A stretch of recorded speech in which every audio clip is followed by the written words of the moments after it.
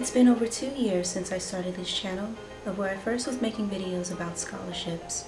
Over the years, people have told me via YouTube comments, emails, and through social media that thanks to my videos, as well as personally helping them edit their scholarship essays, that they were able to receive $5,000, $10,000, and even full ride scholarships.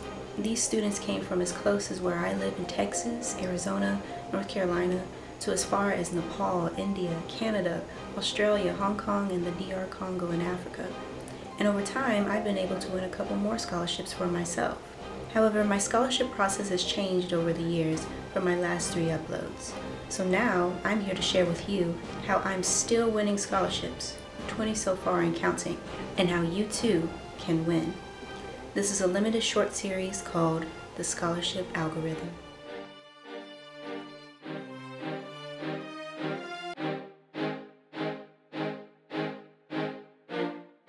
This is episode chapter 3 of the scholarship algorithm series that I'm doing here. And today I will be reading you all the essay that got me a scholarship from Floyd Mayweather. So first, I just want to say how I was able to find this particular scholarship. So I just so happened to be on Google one day doing my daily research of scholarship opportunities out there, and I happened to find this one. And one of the things that I did when I was looking for the scholarship was that I typed in keywords. I typed in women journalism or women media, women communications, because those different career fields tie in when it comes to finding scholarship committees. I'm going to do like a whole other video later on in the series regarding keywords that you need to be using when it comes to narrowing down finding scholarship opportunities that you qualify for, that you're eligible for. But anyways, that's basically what I was searching for when I was looking for this specific scholarship when it came up. And I wrote the essay, did the application, and I'm going to share with you all right now what it looks like and what it sounds like. Okay. So here is the application. Of course, it required my name, address, email, if I'm a citizen, GPA, major, expected graduation date, if I was taking out any loans, and I said yes, indicated the amount there, and have I received any financial aid, and I said yes. And it also asked for me to list other scholarships that I've received, so I listed that there. And then in this section where it's talking about extracurricular activities, I mentioned all the things that I have done anywhere from my senior year of high school up till now. And then right here I said, please refer to the 4th page for my response regarding the essay topic that they had, of where I had to give details about my career objectives and goals. And so also for the scholarship, it also required for me to put in my transcript and not just 2 but 3 letters of recommendation and a resume.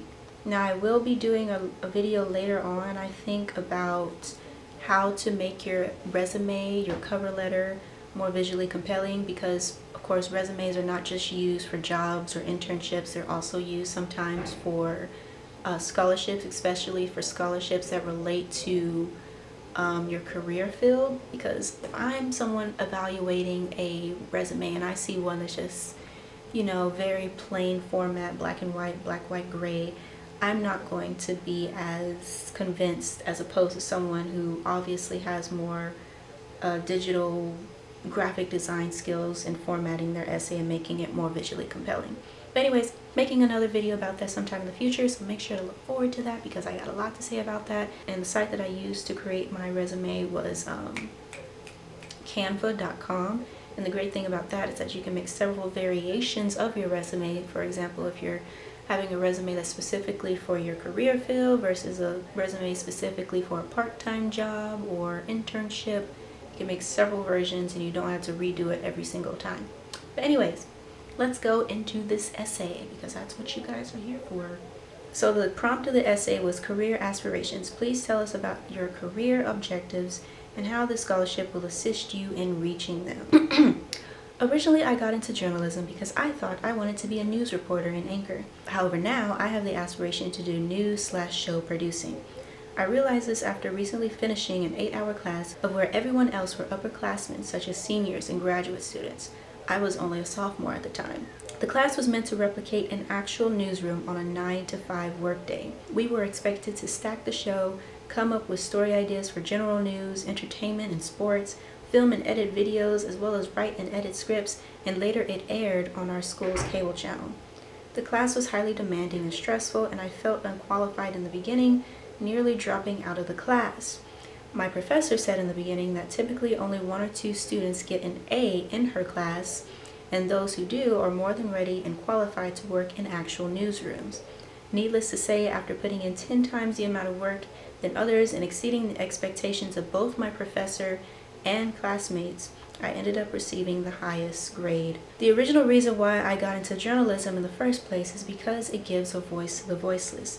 I thought that by being someone in front of the camera as a reporter, I would have more control over how a certain message and narrative is being portrayed, so to lessen stereotypes and inaccuracies, and to provide representation for those who aspire to be broadcast personalities as well. However, once I got behind the scenes and saw the whole process, that was when I realized that the producer is the one who actually, in fact, has the final say-so in how a story is being projected and if it will even be presented to the public. The producer has the power and access to make final edits to scripts and has the authority to assign stories to reporters as well as adding and dropping others. Today we live in a day and age of where journalism is see, the thing about this essay, I didn't even realize it till now. I had a typo in there, but I'm glad that they still awarded me the scholarship, because it says, today we live in a day and age of where journalism is under being threatened. Today we live in a day and age of where journalism is being threatened. I should have omitted under. I think I had under in there because I was going to say under attack, but then I decided not to, but I forgot to delete the word. But anyways, today we live in a day and age of where journalism is being threatened. I wanted to be one of many who are responsible for regaining or instilling for the first time the public's trust in the media. One day I see myself working at major studios, major networks like NBC, CNN, CBS, or ABC. In the near future, I want to create a black news network like NBC's Telemundo and possibly have it air on Owned by Oprah. If awarded the Advancement of Women in Sports and Entertainment Scholarship through the Floyd Mayweather Foundation, it would greatly help assist me in further pursuing my academic and career endeavors with a bit less of a concern on finances for my education. The less I have to worry about money, the more time I have on my hands to dedicate to learning, creating, and seeking out opportunities to polish my skills and set myself up for success. So that was my essay. Sorry to interrupt mid-video, but I just wanted to say that this video that you're seeing here is one of a series. If you want me to send you a PowerPoint PDF version of this entire series rather than waiting for each video to upload and take notes from, I can send you that. All you have to do is fill out this form and make your payment. Then I will email you the entire presentation that covers all the videos seen in this series. Also, I offer a service called Scholarly, of where I personally help people edit their scholarship essays. A lot of the people I work with don't have the best English or grammatical skills, so that's where I come in. And prices for that start at just $25. And lastly, I wanted to plug in here my GoFundMe. This is mainly for raising funds for when I study abroad in Tokyo, Japan this summer. But if you want to donate to help with that, my main education expenses, or just to show your appreciation for what I've been doing through these videos, then please do. Also, you'll see on there 2 really cool original songs I made with visual videos that pay homage to mainly Japanese video games and anime that shaped my childhood. Anyways, all of what I mentioned will be linked down in the description box down below. Okay, back to the video. So, regarding my essay, some of the key takeaways that I wanted to point out about this is that a lot of times when I am writing any of my essays, I always like to use hyphens. I just feel like it really helps with having certain phrases to really stand out. Let's see what else. Also within the scholarship essay, I made sure, of course, towards the end of my scholarship essay, the name of the scholarship as well as the name of the foundation over the scholarship, because again, when it comes to writing your scholarship essay, you want to make it sound as personalized as possible. You don't want to make it sound general or give the person the idea that you use the same exact essay for some other scholarship. You want it to sound as if it was made and written specifically for them and no one else. Another thing I wanted to mention was within this scholarship, I mentioned my trials to triumphs. This is one of the key elements that I mentioned in my old video regarding how I was able to win several scholarships using basically the same exact essay. If you wanted to check out that video, I also provided like an outline on how you should construct your essay, things to include. But anyways, what I mean by trials to triumphs is that you want to show personal growth. You want to show how you have been able to overcome a challenge. And in this case, with this essay, my personal challenge was that I was in this class, I was like the youngest person in there, everyone else was upperclassmen, graduate students, felt unqualified, nearly dropped out of the class, but then after all of that, I put in like 10 times the amount of work ethic than anyone else and ended up getting like the highest grade on the final project.